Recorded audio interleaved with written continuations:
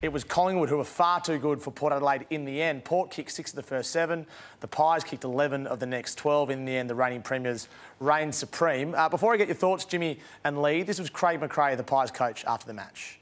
We've got a pretty simple formula, really. Let's just get the ball going and then turn up and have fun doing it. And there was some energy built through that. You could just see it just coming. And this group's done it for a while now, knows when we're starting to get our game going. Yeah, I think we look way more connected today than what we have in previous weeks. So Collingwood lost their first 3. They're now 3-3, Lee. How have they turned it around? Well, I mean, I guess they just were, they weren't on the ball in the very part at the start of the, and even yesterday, at quarter time, Port were just killing Collingwood. You thought, Port are just going to overrun them, but then Collingwood turned it round. For a lot of reasons, I thought Darcy Moore, the way he played the first quarter, where he kept getting caught in between, he just was playing that loose, ineffective defence. Then in the second, third, fourth quarters, he got himself going.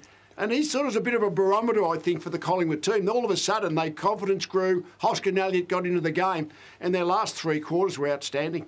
Jimmy, Port Adelaide, well, every week we're talking about them, and it's either really good or really bad. Yeah, I think they're a really good side, and they're really deep, and we want to know how they're going to get over that hump and get themselves into the grand final. And you've got to deliver on the big games in the big moments. And some glaring things jumped out to me when they played Collingwood, and I've coined it no care pair, because they love to call themselves the Port Adelaide pair. And it's attention to detail. So this is the really early in the game. This is Will Hoskin Elliott. You can see right just near where the goal umpire is, standing there just next to the goalpost, all by himself, Will Hoskin Elliott. The Port Adelaide player, I think it was Houston, standing in front. He's doing the right thing. Soldo trying to come off. Where's your arm across? And this one here, Zirk Thatcher's rolled off his man. Ali's just coughed up that rotation there. You leave Lockie Jones, Paul Lockie Jones, on Mason Cox, who's well over 200 centimetres. We've got another one here. Elliott just walks over, no body pressure. Again, Burton just trolleys up. Aaliyah has to run him down. You've got to actually be more physical in your attention to detail with your starting points. You can't just keep wandering around looking after yourself. Radigalia, where's your direct opponent? Elliott's first back inside forward 50. And Mason Cox can even body out my check and still mark the footy. And this one here, this is the absolute opposite of what Collingwood was on the day. You absolutely burnt Darcy Byrne-Jones going into an open goal, which would have been a certainty. You've got to have attention to detail and care for your teammates. It mightn't be the sexy things. Yeah. Put your arm across as defence and then zone off. Everyone was just looking after their own backyard, and they got torched for it, and they got what they deserved. As Ken Hinkley always says, you get what you deserve in footy, and they got absolutely what they deserved on the weekend. And behind closed doors, Lee, I imagine that Ken Hinkley would have given that exact feedback. Well, that particular one, that was a bad error of judgment by Rioli. But, I mean, basically, their big intercept marking defence, Radigalia and Aaliyah, they just couldn't mark it, and at ground level, they were just too slow. And you add Zirk Thatcher to that as well. That Collingwood medium-sized defence really got hold of them. Sorry, forward line, not defence.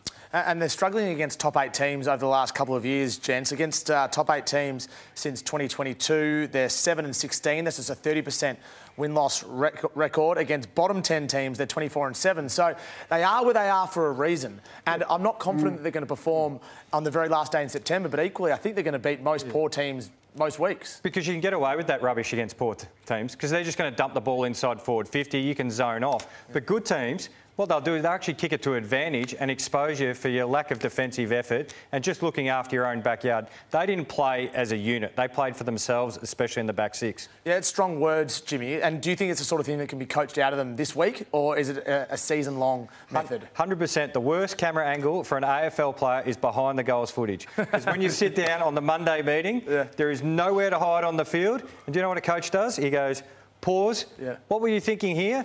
And do you know what's required of you? And they'll be going through the video like that. They might think, oh, you're being too tough. But we know Port Adelaide are good enough to make the 8. Yeah. But they want to play in a grand final. So you've got to go above and beyond. Lee, do you agree? Yeah, no, I think so. I mean, they're very good on their day. But, I mean, they're 2 sort of match winners, I guess, or 3 of them, Horne-Francis and Butters and Rosie. They sort of drifted out of the game after a while. I mean, Collingwood got hold of them, no doubt about that. And they're really disturbing stats. I mean, we know they exist, but they have been... Well, everyone's much better against the bottom half teams, let's face it. But their record is poorer than most. And I did enjoy what Kane Corn said this morning on the Sunday Footy Show, that Horne-Francis, Butters and Rosie are rarely in the same midfield together, which is something that potentially the coaches need to have a look at.